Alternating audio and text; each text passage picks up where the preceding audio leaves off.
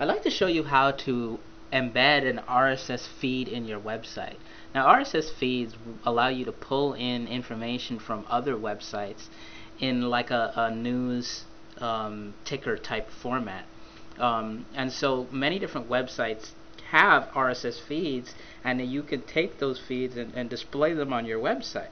So in this example, I'm going to show you using a sample website I've set up how on this right area where there's just some filler information, how you can replace that information with an actual RSS feed. Okay, so the first step obviously is to locate the RSS feed that you want to embed. And in this case, we're going to use Yahoo News as just an example. But the next step is to actually create the widget. And what we're going to do is we're going to create the RSS feed widget, and then we're going to take it and place it on our website. Now, the problem with doing any of this stuff is that you have to mess with code. You have to mess with HTML and CSS and JavaScript to actually get the RSS feed displaying and stuff.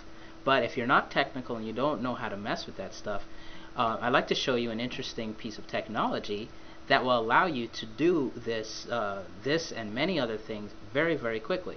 So Ambit Update is a technology that will let you make quick and easy changes to your website just by typing directly on the screen.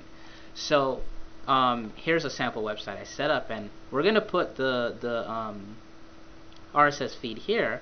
But with Ambit Update, you get this button that follows you wherever you go on the internet. And once you're on your website and you choose the page you want to make a change to, you hit the Edit This Page button. And it opens up a very feature-rich editor, and you get all the traditional things you'd expect to see in a word processor. But with Ambit Update, you can just literally type on the screen to make a change. And it's really that simple. Now, for the RSS feed, we're going to go down here and we're going to replace this information with an actual RSS feed.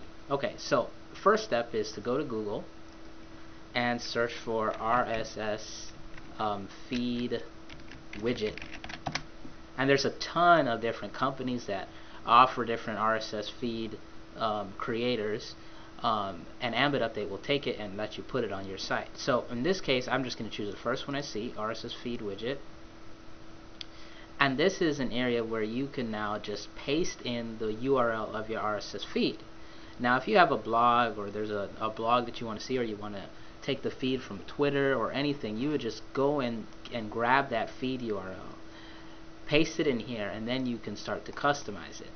So the quick little customizations I'm going to do is I'm going to take off the border, and I'm going to make sure that it's transparent. The background is transparent so that I don't get a white background, because I want it to bleed into, I want the background of the website to shine through.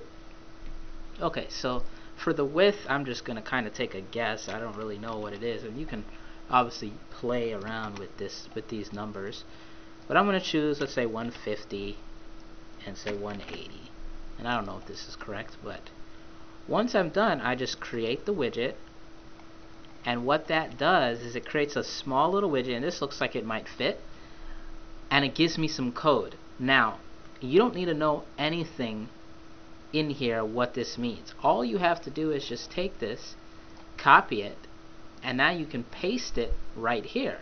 And the way to paste the HTML code is you just go and paste HTML.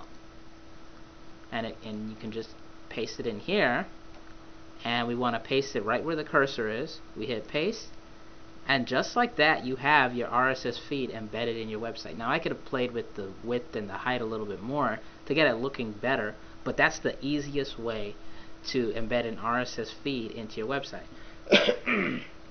Now, to publish these changes and to make it live for the world to see, we just hit this publish button. And just like that, it took the changes we made and it made it live on the internet, and now the world can see it. So let me just refresh that page, and there is our RSS feed. Oh, actually it looks really nice. There is our RSS feed, and we get all of the different news feeds from Yahoo. Now, if this was Twitter or a blog or whatever feed source you want, it would show up here instead. So the technology that we used to do this was Ambit Update. Ambit Update is, like I said before, it's a zero technology way to get in and make changes to your website yourself, and you can get started in just a couple minutes, and it's up and running on your site. So you can head over to ambitupdate.com/try it now, and if I do that, you're taken to a screen where you can type in your website address, hit the Get Instant Access, and then you will get an environment like this where you can go into your site and make changes on your screen. You can paste that embed code, hit that publish button, and your changes would be made live instantly. And that's all you have to do. Once it knows how to talk to your website, any change you make, you can add pictures, videos, RSS feeds, YouTube videos, anything you want. Any of the features that a professional web designer has, you would get it, but you don't have to learn anything technical. And that is Ambit Update.